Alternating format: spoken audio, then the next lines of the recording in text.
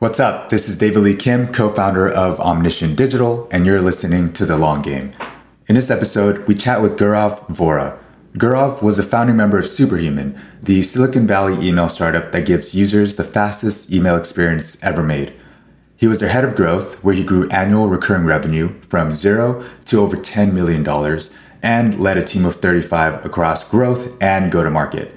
Since then, he's worn the hats of Superhuman's head of product, head of marketing, and is currently their head of analytics.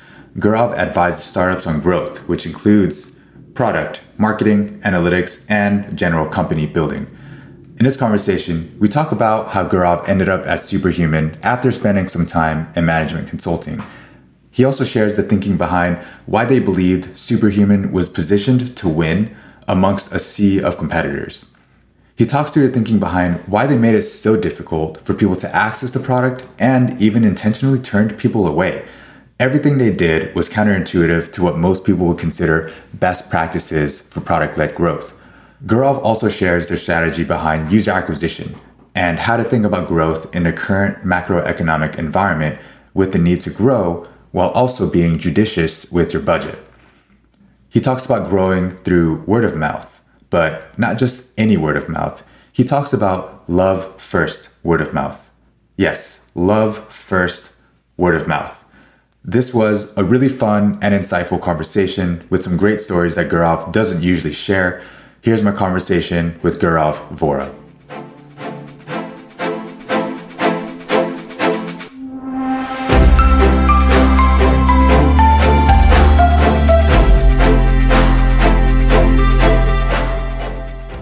Gaurav, welcome to The Long Game. Appreciate it. I'm glad to be here. Thanks so much for having me. Yeah, I've been really looking forward to chatting with the mastermind behind the growth of Superhuman. I know you'll probably say you're not the only one behind it, but you're the head of growth. You have the title. I'm just going to give it to you. I appreciate that. We'll get into that time at Superhuman. I think that's a big thing we'll jump into, but I kind of want to start us at a point before you joined Superhuman. So you were in management consulting at Oliver Wyman before joining tech. Yep. So how did that happen? How did you end up at Superhuman? Yeah, great question. I'll actually go back to a point in time prior to management consulting, even, which is, thinking about what I wanted to get into from a career point of view. I actually had my first gig as kind of a sales analyst / internal PM, kind of like you could imagine it's just like a growth associate or like a RevOps kind of role at a software company called Redgate Software, which was and is a tech startup based in Cambridge in England. They build ostensibly like Superhuman for database developers, right? It's like all the power tools and productivity improvements if you happen to be a database architect or engineer or developer. And this precedes the whole wave of data science and analytics in the last 15 years. This is, back when the job title was DBA. But what I did was, I helped their kind of go-to-market teams, the renewals team, the sales team, kind of be more effective by figuring out who they need to be talking to, how they kind of upsell and close and make more revenue, but also really understanding the product that they're actually selling to these customers. It was a great gig. So I was kind of in tech before I even went into management consulting, and that, through that opportunity, it was cool because it also was a role where really early on I learned some pretty like transferable technical skills like SQL. Obviously, the whole company was to do with SQL and databases, but I wanted to get into more of a business, frame of mind. I wanted to understand kind of the commercials and how a company actually runs better. And that's what drew me to consulting. So I did consulting for about 5 years.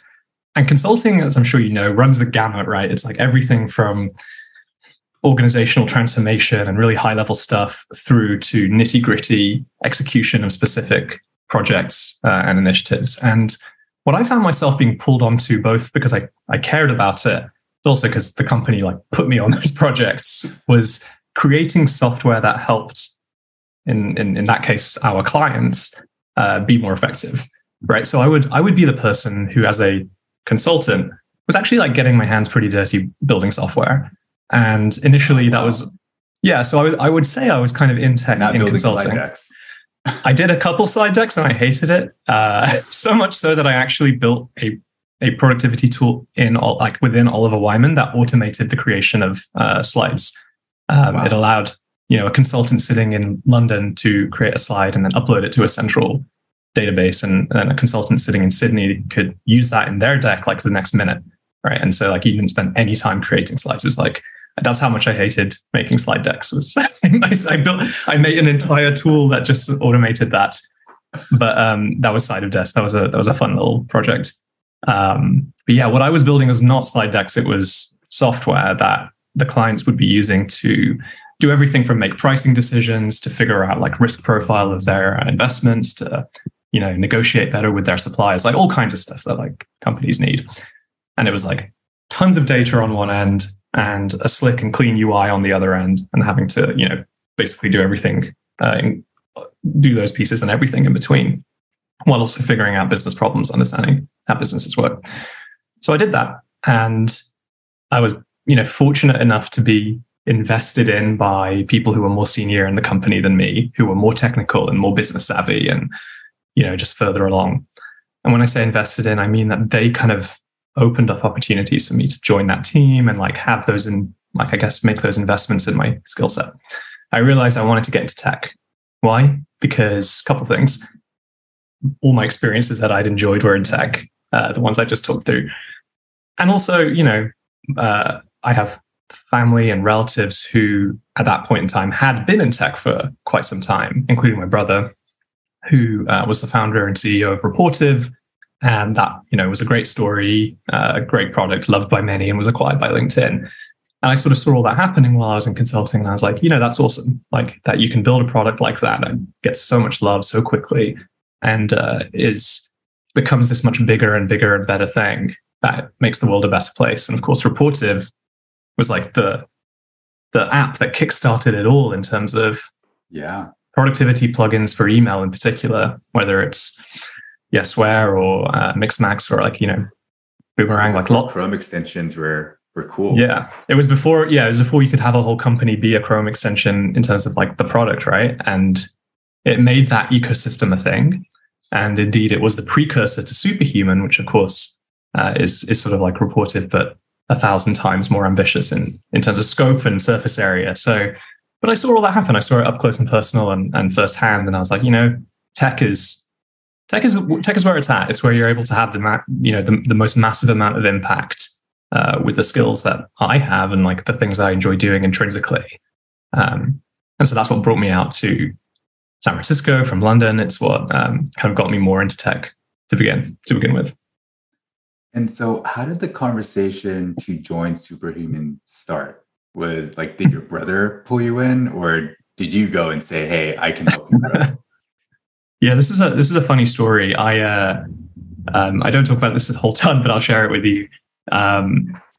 Shortly after getting to San Francisco, and I was still working with a consulting firm at that time, but shortly after arriving here, I started to explore what does it look like for me to join a tech company. And one of my first realizations was I need a company that is going to put up with my visa shenanigans, right? It's a company that will, I guess, be okay with the long timeline that is just a fact of life to get a work visa and a permit to actually work at the company.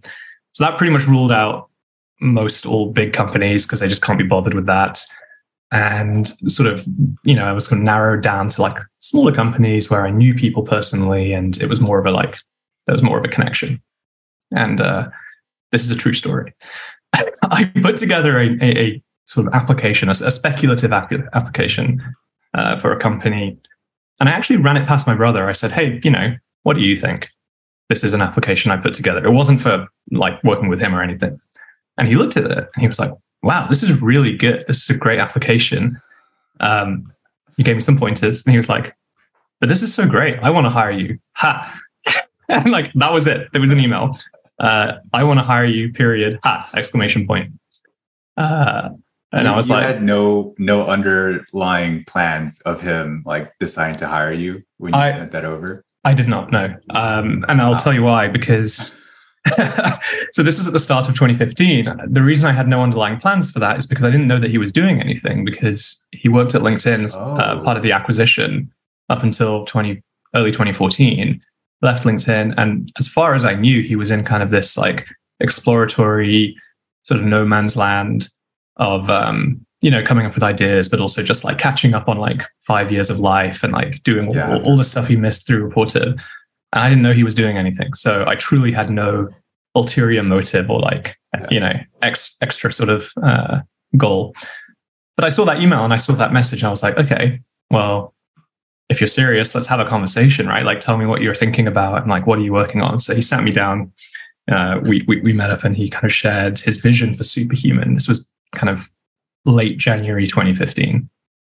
And it was a very basic slide deck that had, balsamic wireframes and mock-ups. And it was all the sort of early concepts of what he thought Superhuman could be. This idea of taking the magic of Reportive and also all these other ideas that would make email so much better than it's ever been before. And that was all laid out. It was all laid out in this vision deck prior to a single line of code having ever been written, and prior to anyone else being on board. And I think he may have only just gotten like a first check from our very first sort of angel/seed investors. Indeed, that was the deck being used, I think, to talk to those investors as well.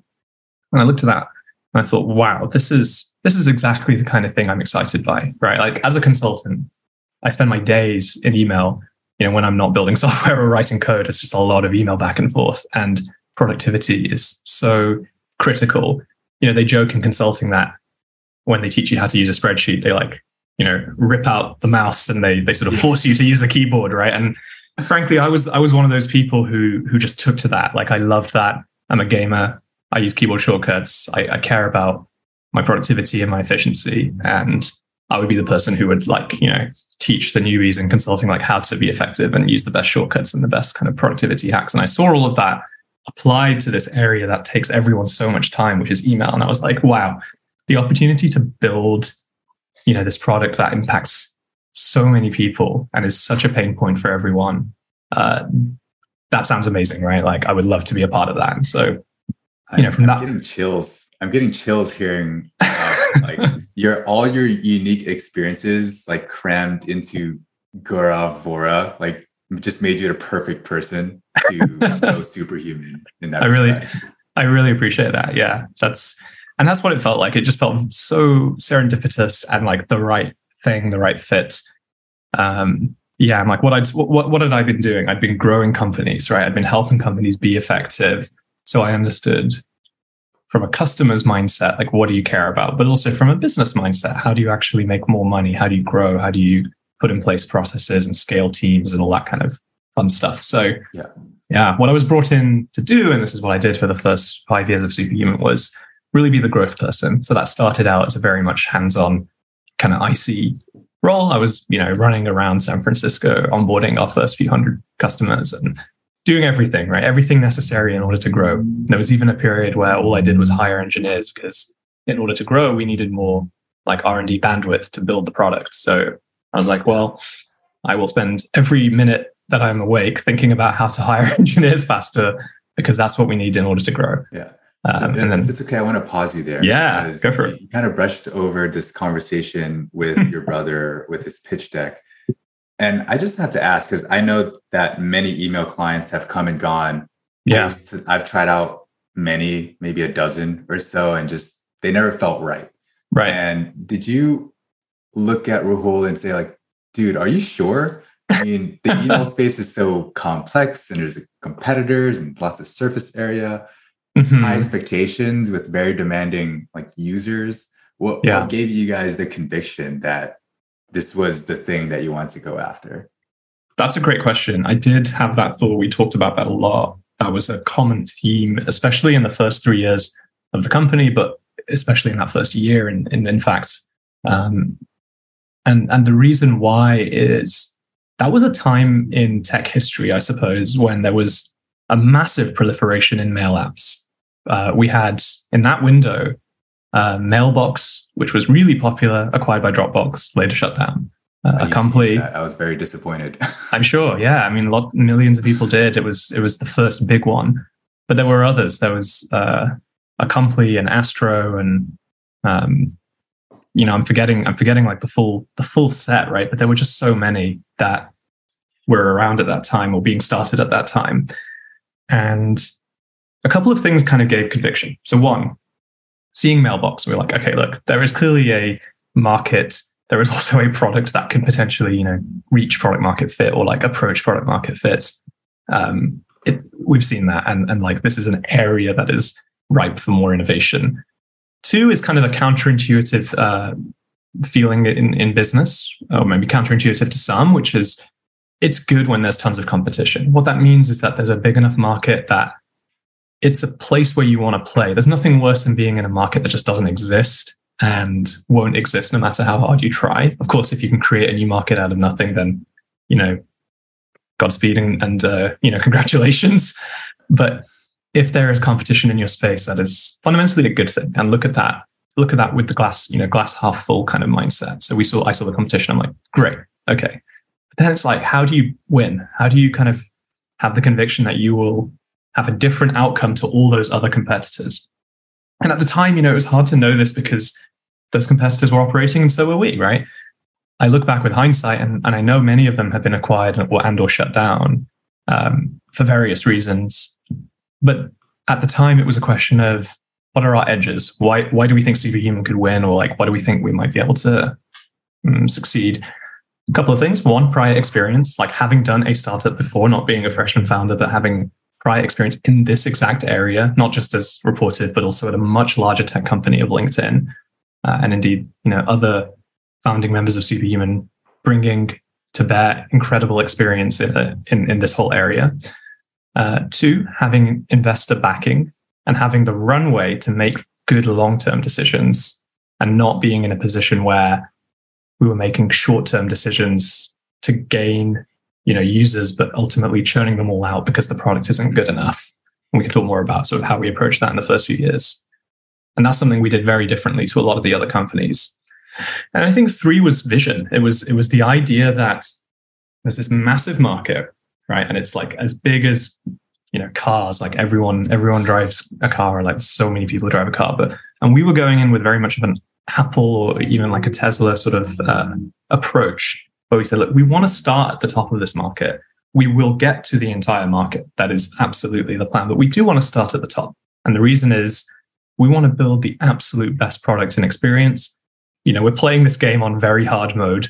We want to go for the highest expectation customer in this huge, huge market and challenge ourselves to build the best thing imaginable. And that is vision, right? That is a vision of let's build the best. Let's make it increasingly more available and accessible over time, but challenge ourselves to build the best product that solves the problem the most deeply. And that was a very compelling vision, right? That set immediately in my head set things apart from other companies that were sort of trying to do the same thing. Those were some of the thoughts that we discussed and kind of went through our heads. We're going to dig into the weeds in a little bit with like the onboarding that you're also well known for. Before that, you did start mentioning you've straddled many roles, like head of growth, head of product, head of marketing. Now you're head of analytics and biz ops. Analytics and strategy, strategy and biz ops. So not biz ops. I think I heard that on another interview. Tell me about how you're able to straddle so many different functions. Like, sure, there are some like overlapping skill sets, but how did you figure out, say, how to hire great engineers, how to hire great marketers, how to hire great analysts? Those are kind of different profiles. Yeah. I think the first thing I'm going to say is, a big dose and pinch of humility, right? Like there are certain roles in that set that I'm really good at, and there are many that I am only passing at, right? Like I'm sort of like a good person to do it for a chunk of time, and then you want to bring in someone who's been doing it for like a decade or two, right? To really take it to the next level. And I think for anyone who's a early startup founding team member or employee or founder, it's important to have that, mindset. It's like, yes, I can take this on. I'll do it, right? I'm a team player. I'll learn and I'll kind of roll my sleeves up. But it's also important to recognize one's own strengths and one's own, relative areas where you just don't have that experience or you don't have those skills. So that's the first thing I want to say. The second thing I want to say is that I consider myself a lifelong learner. I want to be constantly learning about areas that I'm less good at and to kind of grow in those areas which, pulls me in different directions. I'm very much the generalist who wants to understand like the whole puzzle. But I also appreciate that just being a strict generalist means that at some point, or indeed like very quickly, you stop adding value because you can only go so far in a particular area. So I'm very drawn to the idea of a T-shaped individual or a T-shaped kind of skill set, which is a common concept in professional development. And for me, I would say like the vertical of my T is really in that data and analytics, right? That is the place where I, years and years and years of experience and applied to so many different places.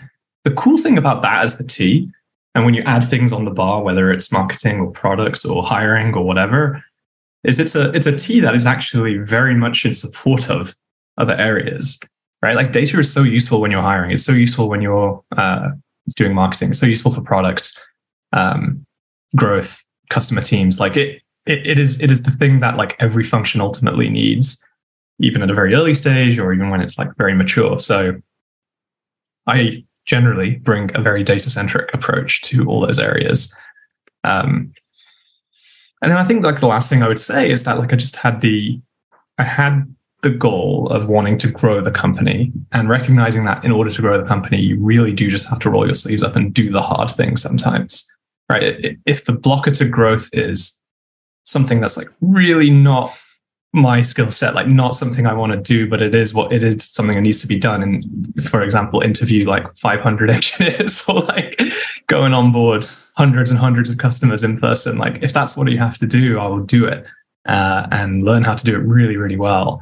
And that's just kind of like, I guess that's, we call that these days at Superhuman kind of the ownership mentality or the kind of grit mentality of saying, look, though this is not necessarily my specialty, I will do it because it is what's necessary. Yeah, I love that. And I think you were alluding to that just now, like onboarding hundreds of customers in person, you mentioned, and I think that's related to a lot of the counterintuitive things that Superhuman did for a product-led growth company, right? Like you had, I think some people have called it a survey. I call it an application to become a user. There's a wait list. There's high touch onboarding. Like you had to jump on a call. You had to put a credit card up front. And then at the end of all that, you realize it's $30 a month. So again, you were going for the premium high end of the market. Yeah. Which all that is, I'd say, the opposite of what most people say to do, which is less friction is better, which I actually disagree with. But tell us about the thinking behind all of that and why you were running around onboarding hundreds of customers. Yeah, what was I doing? Like playing the game on very hard mode. We could have just let people use the product. I know, yeah, wild. We had a couple of fundamental realizations really, really early on. So I think like the biggest realization was that this is a space where the product is critical. If you make the product and there are bugs or it's feature incomplete or, maybe it works, but it's just kind of slow and doesn't feel nice, it's not going to retain fundamentally. It's not going to create delight, more importantly. As retention is, a very kind of growth way of thinking about things. But like our true North Star is, are we creating delight for our users? And that's an emotional thing. And for us to set that as the bar that we need to clear, that means that we can't just let people have access and, give it a shot and kind of be our sort of training bodies in the crash test like over and over again. Like that's not a delightful thing to put customers through. I guess we're fortunate in that we all use the product internally, so we could dog food it obsessively. So we were able to really be our own strongest critics early on, and that was like our biggest kind of product growth loop and kind of iteration loop, and still is actually. But we realized that the product really matters, and so we can't just let people access it and then churn out because they encountered critical issues or frustrating moments. And those moments could range from everything from I wrote an email and sent it and it did not send, or I was in the middle of writing an email and my draft just disappeared and I have no idea what happened to half an hour of work. Like these are really bad things to happen to a customer. all the way through to, gosh, I really wish you all had like a remind me feature. Like I have that over in Mixmax, but I don't have it in, okay, so we need to build that. All the way through to, I need this on my iPhone and you don't yet have it on your, there's no app yet. So, okay, lots of things that we need to build and get right. That was the first thing. Second thing is like, who are we onboarding? Like, who's this product built for, right? And then you probably read and know about our approach to the highest expectation customer, like going after the person for whom email is life, right? And life is email, or indeed it's their work life and their work life is email. So we have this stat, which is like the average professional spends 3 hours a day on email. And that is true.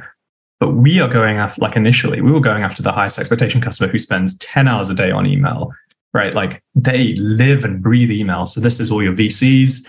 They have to be awesome at email. This is founders, CEOs, they're constantly fundraising or recruiting or doing early sales customer conversations over email. All the people for whom email is critical for them to be professionally successful. And because they have a very high bar and also their time is incredibly precious and important, we want to be really respectful and mindful of the investment that they'll put into trying out a new product. And so if we're going to go after that customer, we should give them the best experience, which means showing up at their offices and giving them the best experience and onboarding them to this thing, which admittedly, like, it's a big ask early on, right? Like there's going to be a lot of resistance and hesitation and skepticism. And we're there to kind of get them through all of that and still leave them with a delightful experience. I talked about this and then, talking about like, why did we onboard? I talked about this in a recent podcast interview, kind of some of the reasons that you may want to onboard as a company or as a product. There's a lot that we do in the onboarding that is really hard to put into software or to transcribe into a self-guided walkthrough. There's like habit migration, for email in particular. All the shortcuts, yeah. Yeah, using keyboard shortcuts instead of a mouse. That's something you can physically help someone with, right? Like you can literally reach over and sort of gently pat them on the back of their hand if they use the mouse, or telling them, hey, look, you just marked that email unread. You shouldn't do that. You should just archive it instead. Or, really encouraging them to adopt a new workflow that's different to the one they've been doing for a decade. Not all companies have this. Like some companies or products don't require a habit change, or the habit change is really simple. But if the habit change is really hard, that's like a good reason to onboard. Second is if we want to pick up on bugs and feature requests. Again, like there are tools to help you do that. But in our case, we really want to see those bugs and hear those feature requests. We want to see those firsthand. We don't want to wait for someone to tell us. We want to just see it. And I would frequently in my onboardings be watching the person use the product and like they wouldn't even notice the bug, but I'd be like, oh God, that didn't work. And like writing all that down after the onboarding, sending it over to the engineering team, getting it logged, etc. And then thirdly, human connection and brand creation, right? Like we want to leave everyone with a positive impression of who we are as people. And even if they churn, we want them to still look back fondly on the time that they spent with me or people at Superhuman. And that could be because it was just a nice experience. We show up, we're positive, friendly. We help them with stuff outside of Superhuman and email. We help them with productivity and just like well-being in general, and just constantly provide value and add, these moments of delight. And that was something I was very like deliberate and intentional. But those are some of the things that were really important for us, which is why we were so obsessed about talking to our customers and kind of hand-holding them through the experience up front. Yeah, I don't know if this is something that you all did, but what I'm imagining when I was at HubSpot and I was running experiments on onboarding, we would put out one version of onboarding and then review the data and like look at the screen recordings. And then we would be working on a next version. But while we're working on a next version, people are still going through that onboarding flow. And then we'd release the next one. But after hundreds or thousands of people have already gone through the non-optimized one, and we just keep doing that. But for you kind of had this mechanism where you had a wait list. You can say, all right, we're letting in 1,000 people for this next cohort. No one else. See how they do on onboarding with the new features and bug fixes, and then decide if you want to let more people into the next. Like, so you control your cohorts versus like for a product that just let the floodgates open. Like you couldn't control that. And actually, I would 100%, agree with you. I would add way smaller numbers, not even 1,000. Like, how about 2, right? How about we take 2 people in this week and they're going to be like friends of ours who are VCs. So it's like they're friendly and they'll keep using the product even if something bad happens, but they are highest expectation customers, right? They're in the right persona or whatever. And do we retain those two? Okay, if we're retaining two, like how about 5? What about 10, right? And like these are manual things. Are these real numbers that you're like letting people in at that pace? Wow. Oh yeah, like there was early company. You know, we would celebrate our wins on a Friday, and it'd be like Friday rolls around, everyone gets a drink of choice, and we're like, what do we do this week? It's like, well, I onboarded 2 whole people, 2 real human beings. Look, here are their faces and their names. Here's what they do for a living, and look at their stats. They're actually using the product every day. You know, I mean, I'm serious. This is what we were doing early on, and I love that. I think if you're a founder in a market where the product has any of the same characteristics I mentioned, you know, it is worth thinking about it in those terms. You will get to the point where it's thousands in a week, and you know, you sort of start to open those floodgates. That is all in the future for a company that is growing and successfof. But I would never advocate to start with that unless there's a really important reason to do so. So that I of course did some research before our conversation, and I recall an interview you did where you were talking about, I don't think you used this exact word, but like a non-launch for Superhuman, where you don't believe companies should do a launch like some would and try to just get as many people as possible into this new product. Tell us about that whole thinking, because letting in 2 people a week, like, I would think a lot of people are like, wait, what? Why would they like slow it down so much? Yeah. Well, I mean, you know, and when you've got a single onboarding generates like 15 bugs, and then that same user sends you like 20 feedback emails over the next 24 hours, like that's a lot of work. That's like your entire engineering team's work for a whole week, right? And like, you know that if they encounter those bugs and send that feedback, every single person else is going to encounter the same bugs and feedback or more. And you know that it's just not worth having all those other customers kind of hit those same issues. So that's kind of why the why too. But I have a really, I guess this is inculcated from my Superhuman time. I have a really particular perspective on launches, which is that if you're launching, you should go massive. You should launch as impressively and as loudly as you possibly can as a company. It is so hard to cut through the noise as a company, as a startup, and you really want your launch to be big and impressive and joyous and momentous for your employees and your investors and your customers. And so it's really important to do that really well. So I'm not a non-believer in launches, but I am pretty keen on this idea that your launch motion and actually letting people use the product can be 2 distinct things, right? So we, in the early days, did several launches. We had several big moments that, in our case, kind of grew the waitlist or gathered email addresses, like people who we knew expressed interest in sort of using the product. And those were things like when we first launched our website and we had a really big announcement on social media, and I think there was a little bit of press, and we did, I think, maybe a product hunt thing.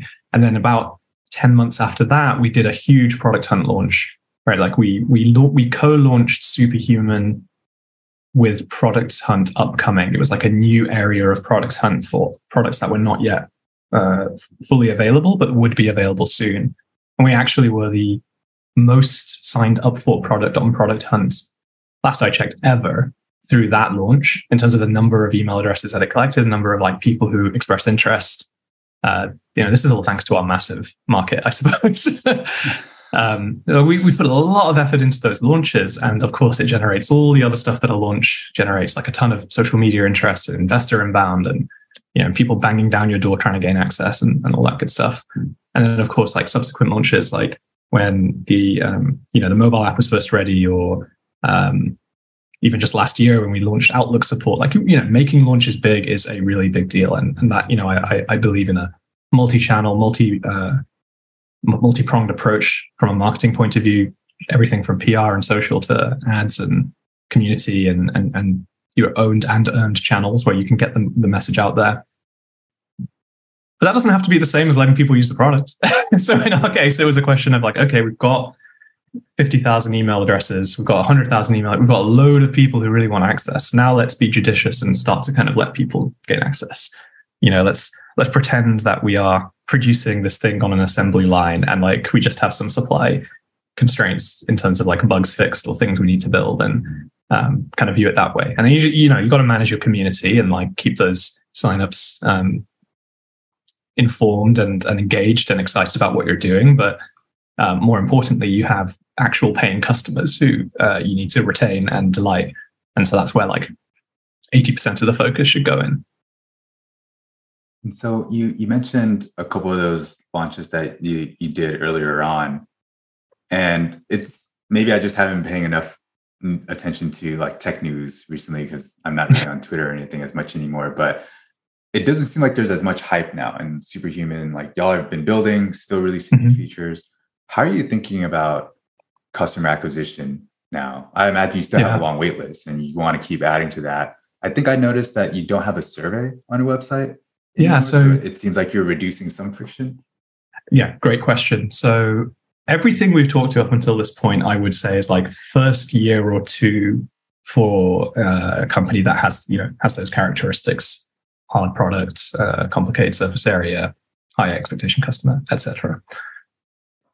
After a certain point in time, all of that stuff starts to just become operationally inhibiting growth.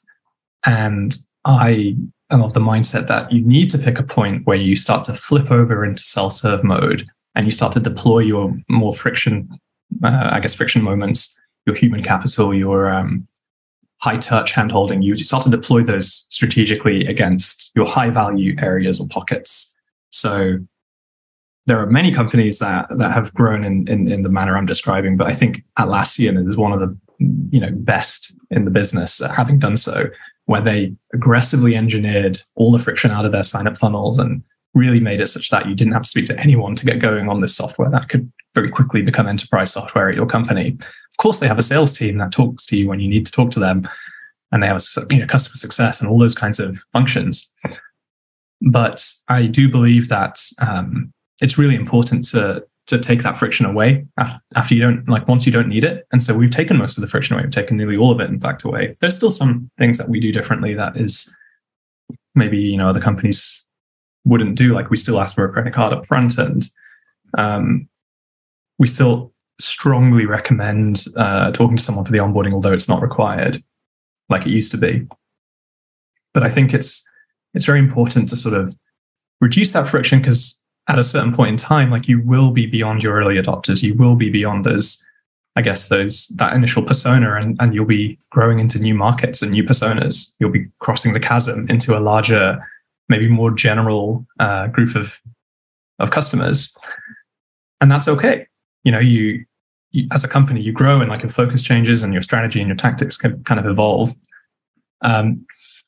So we've definitely made those changes. I'd also say that I think the tech industry has had its own changes in terms of what, channels or what creates kind of excitement and hype. Mid 2010s, email apps would blow up on Twitter. Everyone loved email apps. And so, you'd hear about a new email app and it'd be the thing that was trending and people were signing up for it. And, we were riding that wave at the time as well, of course. Now on Twitter, it's all about AI, right? It's all about the next new tool that's going to automate a whole category of white collar work, or the massive, the mind-boggling advancements in technology that are coming out using compute power. And that's the thing that people are really excited about. Back then, a TechCrunch article could be make or break for a company. Now all PR is paywalled, and news outlets, are paywalled, and it's really hard to generate as much interest and traffic from a single, TechCrunch or Verge article like it used to be. And so things have changed, right? Like it's really hard to generate the same kind of hype around this exact same tactics. So I think what's more important than, like trying to copy and exactly replicate old strategies is to distill like what actually works about those strategies, and see how that applies to the world we live in today. And a lot of companies doing this really well. They are companies that are similarly shaped to Superhuman in terms of the product, but they are doing things like adding AI into their products and using that as the hook for their, big flashy social media and news article launch, which makes sense. If that is truly a way to add value for your customer, and if that's part of the product, then that's awesome. And it does generate kind of that intrigue and excitement. Yeah. One thing that I find fascinating about how Superhuman grew was, at least from the outside point of view, it didn't seem like you all just threw money at it and Yeah. just ran a bunch of paid ads. Like, you were very judicious in how you're acquiring users, who you were Mhm. letting in. How do you think about that in this current environment? There, like, lots of Mhm. companies are looking at being more judicious about paid marketing spend. Lots of companies have cut spend. There are Yeah. some who are doing really well, but I'd argue that they're also not just throwing money at their problems. So how would Mhm. you think about, like, growing or user acquisition in this sort of environment, trying to be like doing more with less, essentially? Yeah. Yeah, it's a really great question. I mean, the macroeconomic conditions do mean that companies want to preserve their runway. They want to preserve their hard-earned dollars, and they don't want to throw that money, into the marketing well to see what happens, and to be dependent on paying for growth, right? And I think there are some companies for whom that is the way they grow, and that works. Like, they spend $1 and get $5. So, like, why wouldn't you just put $1 million in and get five? That's totally fine. I think I will also mention the caveat of, like, well, if everyone's pulling back their paid spend, of course it's going to be way cheaper to purchase ads now than even 6 months ago. And so there's probably some low-hanging fruit and some gains for some smart marketers out there who recognize that, and they're like, wow, all my bids are just like way cheaper these days. I'm killing it. So there's definitely there's always these little arbitrage and like kind of fluctuations to sort of take advantage of. But if we zoom right back out and think about overall kind of like growth strategies, marketing channels, in this kind of an environment where you are, let's say, a founder with, let's say, 24 months of runway, and you really want to hold on to that runway for the next 24 months, you don't want to spend on ads. I would argue that what you should be focused on is generating the highest quality level of growth, which, in my opinion, is word of mouth and referral-based growth. That can be achieved in a number of ways, but the very, very core of it, and this is what we focused on really obsessively at Superhuman, is an amazing experience. It's an experience that is so darn good that every single person who encounters the experience tells someone or many people about the experience. They could have loved the product. They could have loved the customer support. They could have loved you, the random person who showed up at their office to onboard them. They could have loved the design of your website, or really anything about the end-to-end experience. But it was something that got their attention, and they're like, oh, wow, I'm going to tell people about this. That is pure, love first, word of mouth. There are other ways to generate virality, and there's other ways. A new buzzword: love first, word of mouth. I love it. I'm gonna set a reminder and check in 24 months. Have I made that a thing? I hope so. But and there's other ways to generate virality and engineer it into the product. And of course, there's product-led growth and expansion growth, and products that have a team use case. So you go from 1 to 3 to 10. Like, of course, there's these other ways to grow, and those are all great as well. The more of those you can layer on top, the better. But at the very core, like the kernel, if you will, should be an awesome experience. Every company has the opportunity to create an awesome experience, so why not make that happen? And then layer on all the other stuff as well. Yeah, the through line that I'm seeing in our conversation is, in particularly product-led growth companies, there's all this talk about self-service, remove friction, and automate, productize as much as you can.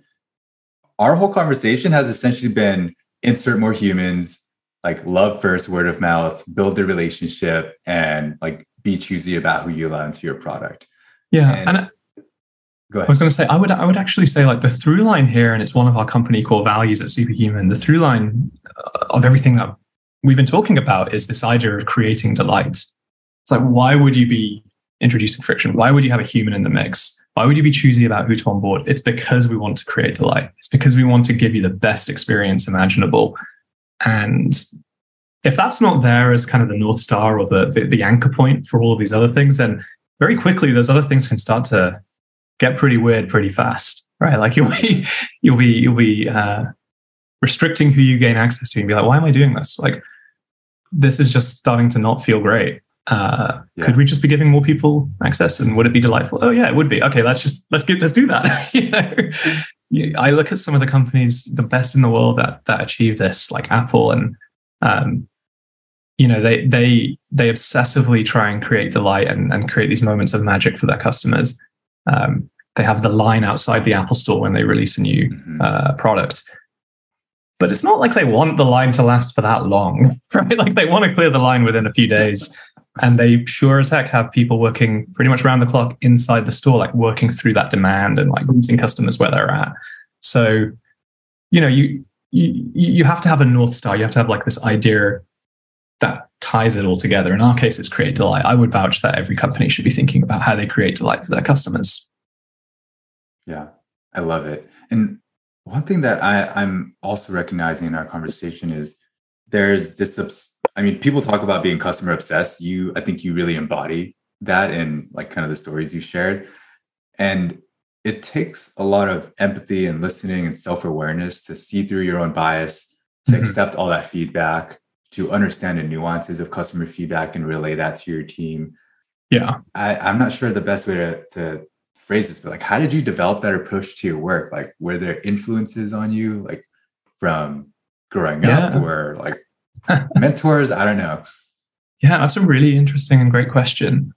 I think that you're absolutely right that being customer obsessed is the key. And indeed, like we were influenced and positively influenced by companies doing this well before we were, right? Like whether it's Zappos, being famous for some of their quirky approaches to customer obsession, like who's the customer support rep who can stay on the phone the longest with a customer who calls in for a problem? It's because you're helping them so much. Or like, Amazon was really, really good at customer service in the early, still is, but like in the early days in particular. I remember growing up and I was like 13 or something and had a problem with my Amazon delivery. And on their website, I could get a phone call. They would call me, right? And I was in England. Like that never happened. It's just here's this American company that is somehow set up to treat me in such high esteem that they'll actually call me to talk through this issue I face. I was very much impressed and influenced by that. And there are lots of companies that are very customer obsessed that we drew influence from. But you're right. Like in order to actually do it and be at the front lines of doing it, you need to have this immense amount of empathy and listening skills towards your customers. And it's very much something that I think through repetition and through just doing it over and over and over, you can really develop. Anyone can develop this muscle. I think everyone in a startup ideally does develop this muscle, regardless of the function or team that you're in. Listening to your customer for what they're actually saying and being able to empathize with them and meet them where they're at is so critical. Whether you're a marketer or a salesperson or a growth person or a product person, it's really, really important to have that skill. So yeah, that's what we would do. We would hear what they said in person. We would read what they would tell us over email and asynchronous communications and really obsess over those details, pore over their words. In fact, we actually have a database where we copy and paste feedback from customers. We still use it to this day. And it is the verbatim quote that every customer has ever told us that is a feature request, indicating what they want. And we would go through like word for word and try and understand, what are they actually saying? What are they saying? And then at the root of it, like, what do they want? Where are the patterns between what they're saying and what, hundreds of other people are saying?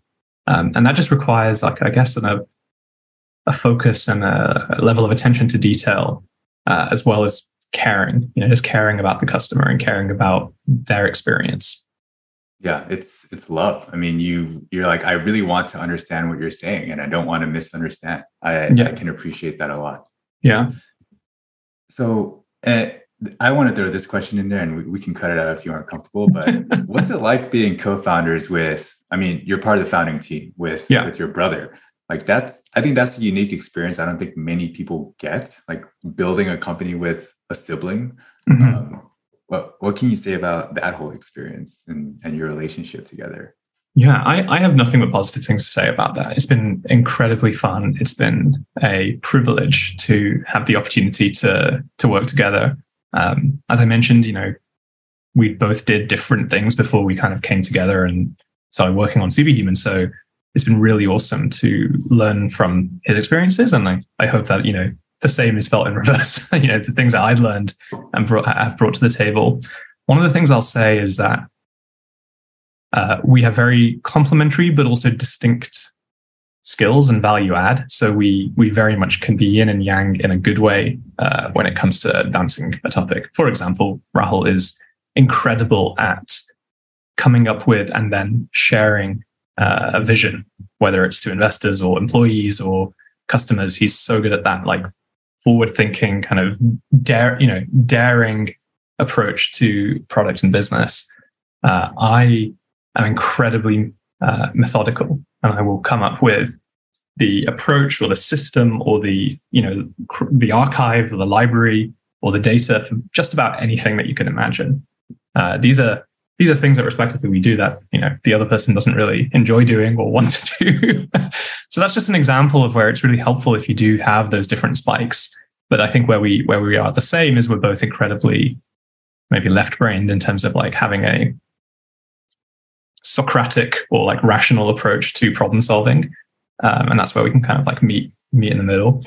I think the other thing that I would mention, and this is way more like just emotional, is like you know where the other person's coming from 90% of the time. Like you have an intuitive sense that is like deep in your bones as to where their head's really at and why. You can kind of anticipate the other person's feelings or moves or intent in a way that's really good. I would say this though. I'd say that some of that deep level of connection that I'm describing, like you can develop that with someone who's not a sibling, someone who you may have worked with for 5 or 10 years. Like you can get to that same level. I've felt that same kind of connection with folks I've worked with for that long. And it's a function of just how much time you've spent together, right? How much interaction you've had. So to anyone listening who's like, well, I don't think I'll ever have a chance to work with a sibling or a family member, it's like, well, that's okay. You can get some of these really cool benefits from working with people who you've been connected to for a really long time, professionally or otherwise. I love that. It's kind of a case for staying at a company for a couple of years versus, someone who stays there for 6 months or a year. Can't really build a relationship in that time. 100%. Some of the people who I work with, and I still work with at Superhuman, who I feel in the same way about, are those folks who we're coming up on 4, 5, 6 years of working together. And there are people I've worked with at Oliver Wyman who I have worked with again since at Superhuman, and it's that same thing. It's kind of that really long lasting connection. And it is very much an argument for working with the same people over an extended period of time. Like this idea of getting teams back together across companies is one that I'm very excited about. And so, I'm a big believer in that. I'm, as someone who's done a lot of hiring and team building, I'm not a big fan of people who hop around a lot, as you could imagine. Yeah, I feel the same. So I'm going to take this in a little bit of a different direction because I learned that you became a father relatively recently, like a year and a half ago. But what I'd love to hear about is I saw your article, I believe, in Fast Company about taking pat leave. And I mean, my impression of everyone at Superhuman is y'all are just hard driving, ambitious folks, probably working a lot. What was it like stepping back after kind of being at the wheel for so many years? Yeah, that's a great question. It was awesome having the time and space to really focus on family and be incredibly present as a new father, not just for for my new child, but also for my partner and the family unit as a whole. And being able to be present for that was incredible. I'm really, really grateful to kind of the Superhuman team and everyone for kind of covering and allowing that to be the case. We have some really great policies around that. I also have a lot of, I guess I've been influenced a lot by people who I've worked with earlier in my career, particularly Oliver Wyman, who were very outspoken in this go-getter environment of consulting, right, where everyone is type A and trying to work incredibly hard to get to the next level of their career progression and all that stuff. And there were a couple of individuals who spoke counter to that grain, and they said, "Look, family is important, personal happiness is important, like work-life balance and not burning out is important. as basic as that sounds, right? But like it was something that needed to be said in that sort of environment. And I think in 2023 now, it's like much more in the collective consciousness of professional workforce. But 10 years ago or so, it was a daring thing to come out and say something like that. But I was very much influenced by that, and I was taken by the idea of working towards an outcome where whatever you define as your goal, whether it's like being an awesome family member or being an incredible founding team member who does ship twice as fast as like every other person or every other company, whatever your goal, being able to work towards that goal. And so I'm not here to say everyone should work 35-hour weeks or, everyone's goals need to be the same. Like 8 years ago, my goal was to work as hard as I possibly could in the startup environment I was in. And now one of my goals is to be an awesome dad. And I think it's really important to be able to pick your goals and then to be able to pursue those goals with passion and with a lot of effort and energy. I love that. I respect when parents really set those boundaries of, I have a kid that I need to go pick up from school and I'm not taking this meeting because it's too late for me. I respect that so much. Like, it's like, all right, no one's going to die if you don't have this meeting right now. Like, that's true. Yeah. Go get your kid. And the cool thing is as well is that mentality, or I guess that approach, goes hand in hand with being productive. Like if you're able to get something done faster or better, if you're more effective, whether it's because you know the keyboard shortcuts or whether it's because you're just more effective with your time and you prioritize things better, that kind of earns you the right to be able to, call some shots in terms of like how you're spending your time. And so there's a very nice complementarity between that approach and like what Superhuman is all about at a very fundamental and, mission-driven level, is to help people like me and you be more effective in all of our different spheres of life. Yeah, and have time for the things that matter more than email. Yeah, exactly. So taking this in, I found something really interesting as I was learning about you, and I saw that you're into choir, theater, piano, guitar. Like at first glance, it's a little bit different from the methodical type of topics we've been talking about. You went to uni for economics, and was part of is it pronounced Masana, the Indian Mastana, show as well? Yep. So there's a little bit of a dichotomy there. Tell us about those two different parts of you and how they mesh together, if at all. Great question. I appreciate that. Well, a couple of thoughts here. So I think that it's important, at least for me personally, to have creative outlets. There's only so much number crunching and left brain sort of mathematical thinking I can do in a day, at which point I'm like, my goodness, I just need to listen to some music, or I need to do something creative with my brain right now. And so I've always had a desire to pursue creative outlets and a passion for certain areas. I think the second thing I would mention is growing up, I was very much into the arts and music, theater and that kind of thing, over and above sports. Right. So as a kid, I wasn't very sporty. I'm a bit more sporty now. I enjoy running and skiing and other things. But in terms of whatever number of hours you have in a day, that's not schoolwork or homework, right? Like I had a number of hours that I would put towards these other activities that are more creative, like music. And I loved it. What I would say is that there is a tremendous amount of overlap between the things I'm really good at on the sort of quantitative and mathematical side and those areas, whether it's whether it's music or, even theater or dance. It's like there is a ton of overlap. I mean, it's all mathematical at the end of the day. And for me, like I find the joy in seeing that overlap of the Venn diagram of understanding music at a very atomic level and being able to see, whether it's drum patterns or melodies or sound waves or whatever, like being able to kind of understand it at that level was something that I was interested in at a very early age in terms of creating and exploring music. So there certainly is quite a bit of overlap between some of those pursuits and I guess the way I'm hardwired. I love it. Yeah, there's a common theme I'm seeing amongst folks that are very analytical types, and I think I put myself in that bucket as well, where we have these other interests that at first glance seem completely unrelated and like opposite brain, but make a lot of sense once you dig in a little bit.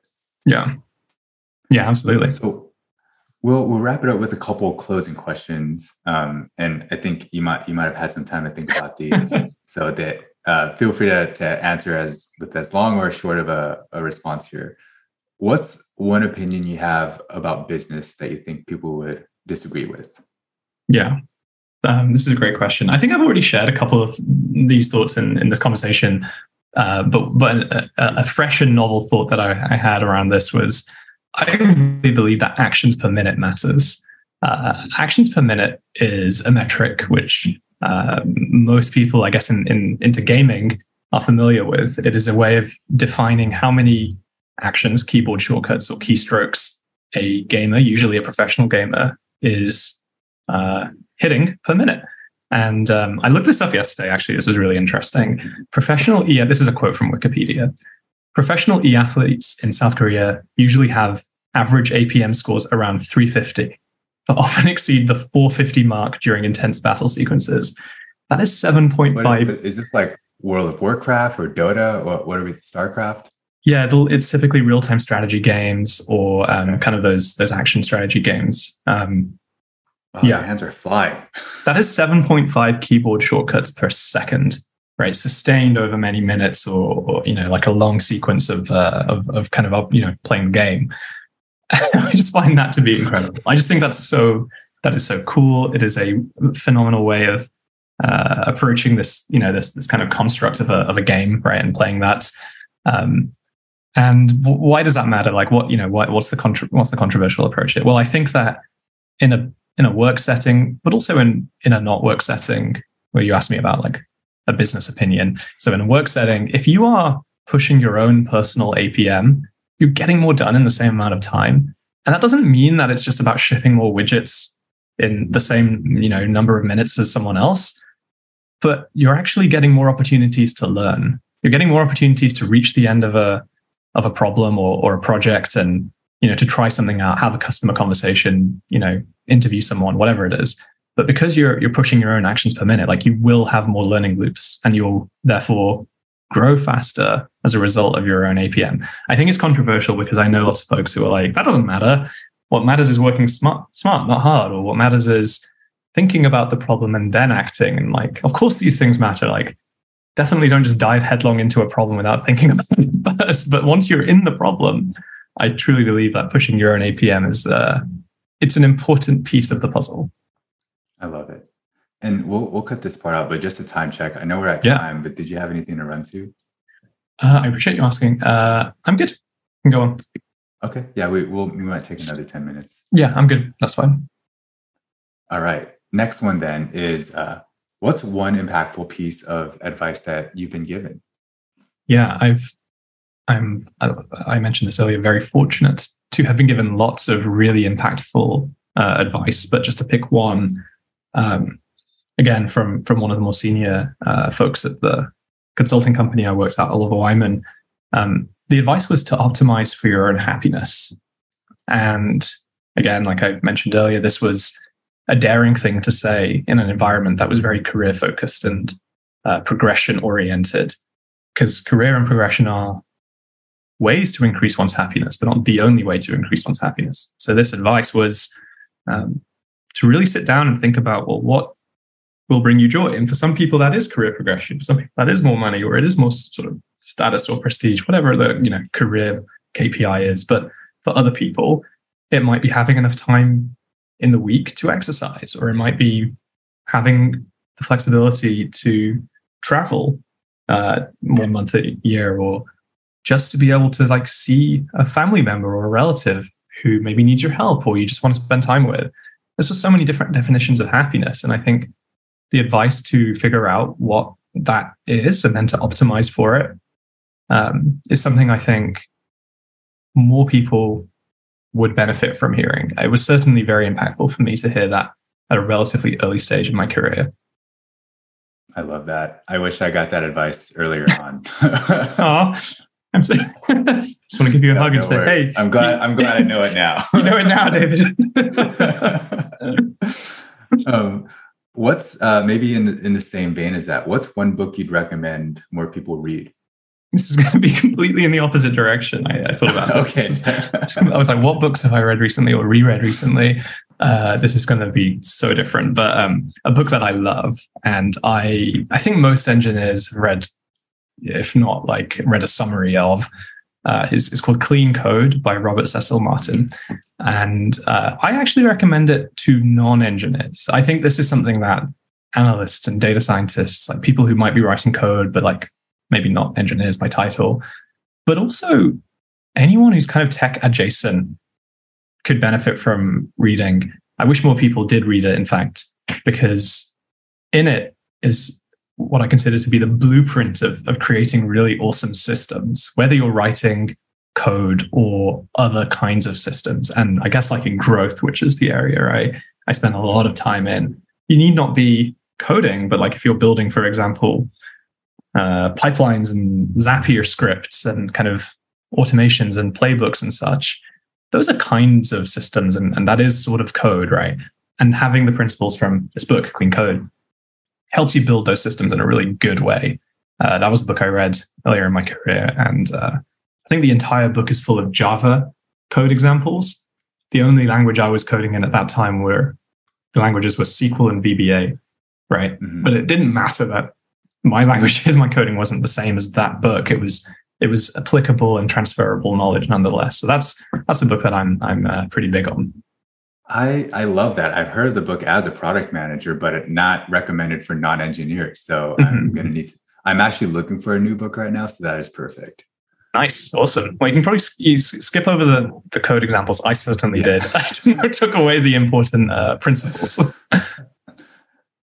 So changing gears a little bit, what's your favorite Nintendo franchise? Oh, goodness me. You're going to make me pick the hardest decision.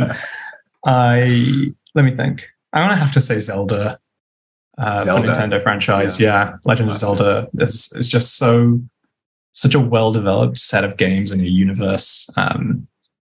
Maybe a close second would be Donkey Kong, but Donkey Kong is more self-contained and like incredibly enjoyable, but in a small kind of toy box sense, whereas Zelda is this large, expansive universe with all these different facets and bits of lore and music and artwork and everything. So I think I would say Zelda. Okay, I'm wondering if your answer to this next one is going to be different or the same. What's the best video game soundtrack? Right. Yeah. So I have two. One of them is like 30 years old at this point, almost. And so I have a more recent pick as well. The one that's really old is for Donkey Kong Country 2 on the Super Nintendo by David Wise. We were talking about this in a Slack channel at Superhuman recently. One of our engineers said they went too hard on that soundtrack. It is so good. It is just it slaps so hard. I'm not familiar with that. I'm going to have to listen to it. Okay. It's so good. I don't know if it's going to be as good if you didn't hear it when playing the levels. Yeah, there's a lot of really good YouTube video essays on why it's such a good soundtrack. It doesn't follow the typical progression of most Nintendo soundtracks of like quirky melodies that kind of like jingle in your ear. It's a lot of like layering of sound and synths, but there are some incredible melodies like buried in there. It's just really cool. It's just really well composed, and David Wise, the composer, is I think a master of craft. So that's probably my favorite. I think there's just been so much great music in there, and it's influenced a lot of music downstream of that. That truly was like mid 90s. A more recent pick that I'm a big fan of. It came up in my Spotify Wrapped. It's like some of the songs I've listened to the most over the last year was the soundtrack to Celeste, which is kind of a platforming action game released in the last couple of years. And that's an incredibly banging soundtrack. It's composed by Lena Raine, and she's imbued every song or every piece of music. Indeed, the whole game is so fascinating. The psychology in the game is really cool and very interesting. And as the composer of this music, like she imbued every song with those emotions, ranging from anxiety and self-doubt all the way through to jubilation and triumph and achievement. And you can really hear it in the music. And then if you go into the background of the creators of the music and the game and so on. It all just comes together in this really awesome way. As you can tell, I like to go pretty deep on the things I enjoy. Yeah, so. I love it.